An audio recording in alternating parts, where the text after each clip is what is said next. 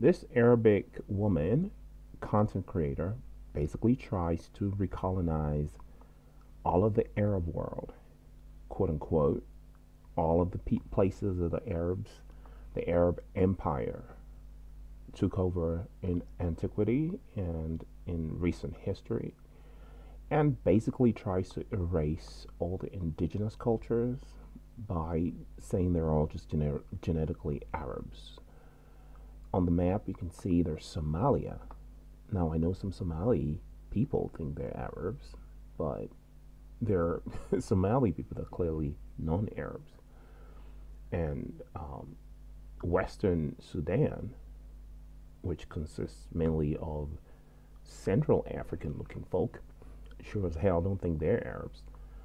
But she immediately gets schooled by a Caucasian. Now, watch this and see for yourself. Why do current Egyptians speak Arabic? Well, that's because they're Arab. Now, according to Arab etymology, there are three types of Arabs.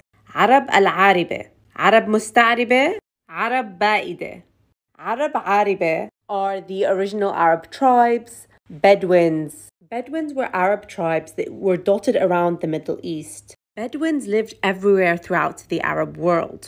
They were dotted around the Middle East and they were constantly traveling.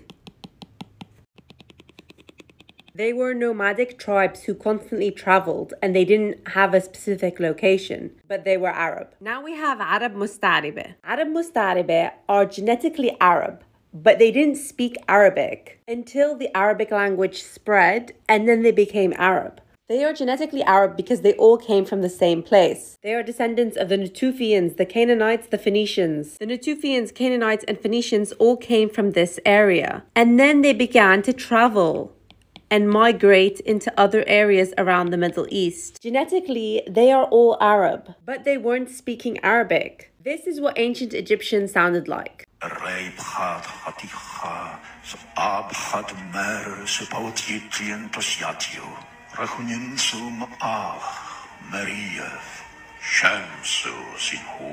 Ancient Egyptian sounded very close to Arabic because ancient Egyptians genetically were Arab. Their genetic makeup is almost identical to Yemenis, Saudis, Emiratis, Jordanians because they came from the Natufians. As you can see, throughout history, migration from the Middle East has been taking place into Egypt and North Africa. Then the Egyptians learned Arabic and then they became Arab. They are Arab Musta'ribe. The last type of Arab is the Arab Ba'ide. These are Arab tribes that were killed. They were original Arab tribes that no longer exist. Lut was the Arab Ba'ide, Thamud and Ad. These were all Arab Ba'ide. They're all killed. They don't exist anymore. These were the people that built the Petra. So in essence, Egyptians are Arab.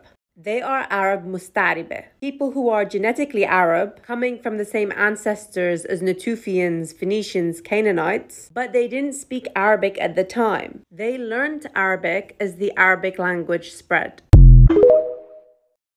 Complete garbage. But don't let me tell you, let this guy tell you. This is such a historical revision, like pure propaganda. I just can't not respond. So she claims that North Africans are Arab, essentially because of Phoenician migration to North Africa, and that the Phoenicians are genetically Arab, but just didn't learn Arabic yet. No, Phoenicians are actually closer related to Anatolians or modern-day Turks, also closely related to Greeks, as well as Caucasians in the Caucasus, so like Armenians and Georgians. In other words, Phoenician ancestry, as well as Assyrian, Mesopotamian, and Iranian, is more Indo-European ancestry. She also says that the Coptic language is like maybe a Proto-Arab language, but Coptic is an Afro-Asiatic language, and so is Arabic.